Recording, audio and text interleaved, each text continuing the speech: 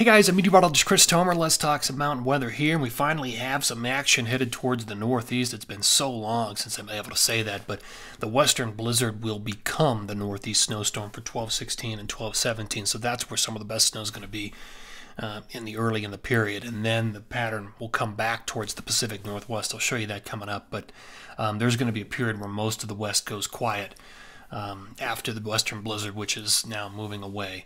So we'll get into all that, but let me just show you what this let me just go in here and show you what the pattern looks like right now. So this is water vapor satellite. The low mark there in the Dakotas is the blizzard. Now the two lows in the Pacific, they're going to meander for a while. What they really need is a pickup, because the second low, the one that's further to the south, is cut off from the main flow.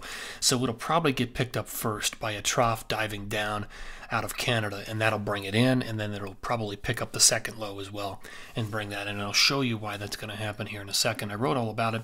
My blog post, been a couple days since I got to this. Had some other issues, and so storm in the northeast and what's next for the west, all that stuff is has been addressed here. I actually went through some of the totals. I mean, Alta, Utah is reporting 50-inch storm total in the last 4 days. Really, really something up there. Winter Park, Aspen, Wolf Creek, I ran down those. On Buffalo Pass up in northern Colorado, I figured would do well. I was forecasting 22 inches, and they got 24. And that's about 1.6 inches of snow water equivalent. So nice to see that moisture up there in the northern mountains of Colorado. The issue is there are a number of avalanche warnings in effect, and the ingredients are not just the new snow, but there's winds of 30 to 70 consistently hammering, and it's happening right now. And so there's two issues: of persistent slab in the foundation, and then there's also the storm slab snow for all this. So you just take a look at that. We'll go into the pattern. The jet for the west tomorrow, 12:15, looks like this. So the western blizzard moving out of the Dakotas. Eventually, it's going to get carried very fast by a powerful jet into the northeast. Before we get to that, look at the low meandering out in the Pacific there. Notice the split jet, so it's kind of riding the southern branch. It's waiting for a pickup on the northern branch, which it will get. Here is the 22nd. Notice the northern branch bending way to the north. Because it's very active out to the east. So the Great Lakes in the northeast would be getting the benefit of that. Whereas now you can see the trough coming south starting to pick up that second low, and that would help to move it in and kind of merge with the southern branch. So that would be representing a more active pattern for the west. So there's a quiet period, and then finally things pick up after the 19th into the 20th, 21, 22, 23 as it brings and picks up that low, and then probably the second low as well, and escorts it in. Now look what's happening out to the northeast. This is impressive, right? So there's our Dakota blizzard moving through and being escorted into the northeast, and this is going to be a pretty good snow, probably 1 to 2 footer for most of the big resorts in Vermont, New Hampshire, and Maine. So that's the 16th. The 16th and 17th, they're probably the prime days. 18th would be great skiing as well, if you wanted to get into that. So let me go back and show you on the blog here what I'm looking at as far as timing. We'll get into the northeast numbers. I'll take this full.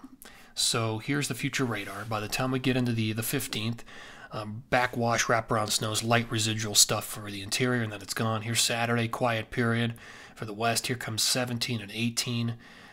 Here comes the northern branch starting to pick up that meandering low, and the Pacific Northwest will be the place to be late in the period, starting on the 19th.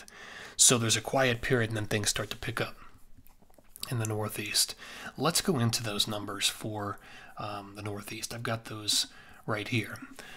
So again, 1 to 2 feet. Mount Snow picks up the perfect wind direction. Look at Mount Washington. Look at Sunday River and Sugarloaf. So you're going to get initial surge, and then you're going to get wraparound in Maine. That's why the numbers are so much bigger there. But again, 16, 17, 18 would be the prime days in the northeast. Now looking at the west, we'll do this in 2 phases. And so this is the 14th through the 16th. So all of today through the 16th, only residual light snows through most of the Montana, Wyoming, Utah, Colorado district. A little bit more moderate up in the northern mountains of Colorado, because you're still getting a little bit of that wraparound that's happening now with the Dakota blizzards. So that's just the initial period. Though look at the second period.